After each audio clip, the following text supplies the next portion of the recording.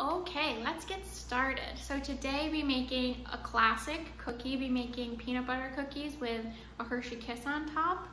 But a little spin is I'm gonna be using the Reese's Cups and the Minis Reese's Cups instead. We'll also do some ones with the Hershey Kisses, but we're gonna do both. And the reason I need to make these today is because I'm going back home, and last time I was home, I ate the last cookie without knowing it. That were my best friend's cookies, and I had no idea, so I still feel awful. So she has no idea I'm making these for her today, but I'm gonna go home with hopefully a couple dozen of her favorite cookies, and hopefully that'll make up for me eating the last of the cookies last time. But I'm gonna get started, and I don't have a recipe from a cookbook. I just looked it up online, which means the recipe's on my phone. So we're gonna see if I can remember how to do this without looking at a recipe. So wish me luck. But the first thing we're gonna do is add all of the wet ingredients together. So that is because I'm doubling the recipe, just because I wanna make sure I have enough. It's a whole cup of butter, 2 eggs, and then a lot of sugar. I think it's a cup of brown sugar and a cup of white sugar. So all in the bowl.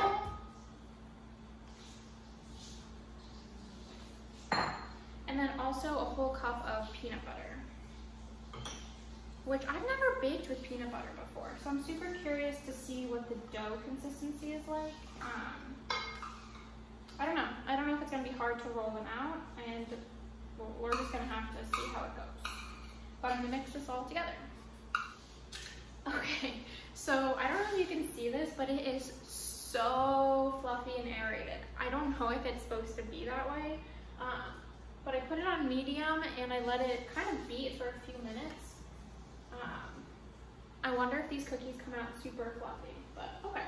So now combine the baking soda, baking powder, and flour into the mixture. And I'm just gonna do a little bit at a time until it's all combined. Okay, so it's all combined. That was really easy. And I tasted the batter. It literally tastes like the peanut butter cookies from the Girl Scouts. Oh my God, it's delicious.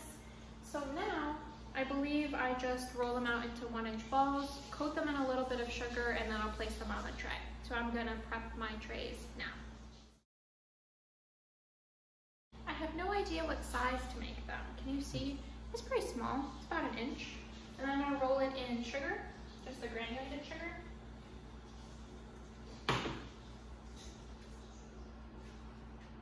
And then when they come out of the oven, that's when you add the Hershey Kiss and the Reese's Cups.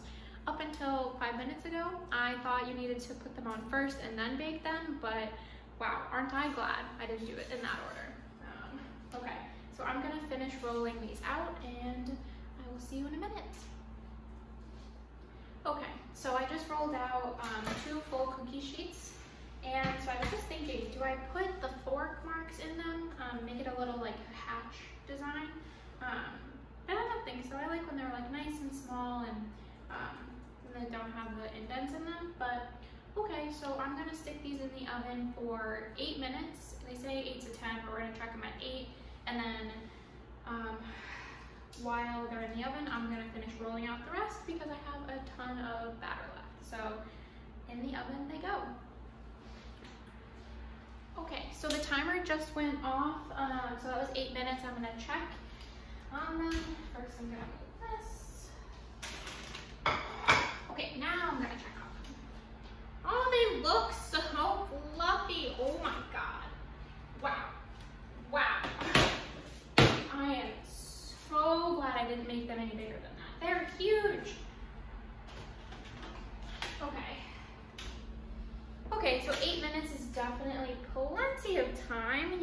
Can you see the bottoms are a little golden? Okay. Wow. Those are huge. I made the cookies so small. Alrighty. So now going to be adding the goodies. We have a variety. So we have the Reese's Cup, we have the Hershey's Kiss, and we have the Minis Reese's Cup. So we're gonna try them all. In they go. Oh wow, these are definitely overcooked. All right.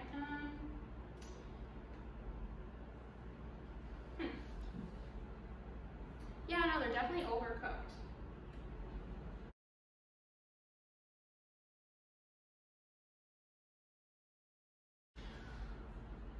Okay, well, so I added all the toppings. They look overcooked. I don't know how that could happen. So I don't know what I should do for the next batch. I don't know if I should make the cookie dough balls bigger. I don't know if I should leave them in for shorter. I don't know, they look dry. So, I mean, maybe they don't look overcooked, but they look dry. Okay, yeah, I'm gonna put the other dough balls in the oven, and then I'm gonna try for 7 minutes. I don't know, we're gonna have to see. So I guess let's do that. Okay, in the oven, the second batch go. These ones are slightly bigger, and I'm gonna stick them in there for 7 minutes. Okay, so the second timer just went off, and so I must say I was peeking through the glass, and I think that the way to do it is to make them bigger, like the way these ones are. So these are bigger, wow. I mean, they look undercooked now. So I mean, will I ever find the happy medium? I don't know. I'm gonna leave them undercooked, and we're just gonna have to go. Wow. These look great though. Okay, so it says immediately add the toppings, so we will immediately add them.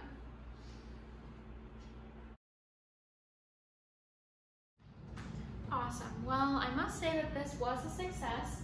I have lots and lots of cookies I get to bring home and share. So I'm very excited, and I think I'm actually gonna try one. I can't wait any longer. So I'm gonna try one of these little ones. Oh, maybe it's not overcooked. Let's see. Look at the delicious gooiness. Oh my God. Highly recommend this recipe. Highly recommend the mini Reese's Cups. So let me know if you guys try this out, and I can't wait to see you next time.